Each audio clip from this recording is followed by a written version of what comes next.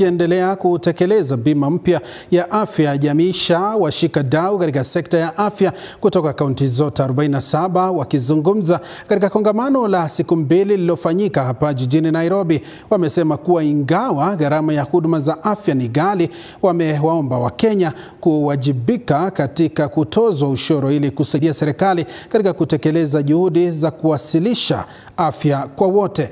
Aidha, wamesema kuwa wamepanga mikakati inayolenga kuimarisha huduma za afya katika hospitali za kaunti.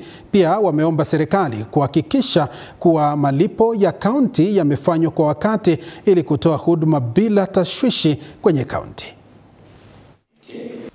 The fund also comes at a time when the Health Act 2017 had indicated that the government would set up an emergency care fund.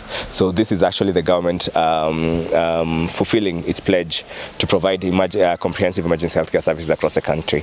We require that these more resources are going to be devolved to the county government to help us support even infrastructural development. And when these facilities get more money, that means with the logistics even of referral, or even improving the facilities to the standard that will be able to attend to most basic medical emergencies is going to be enhanced.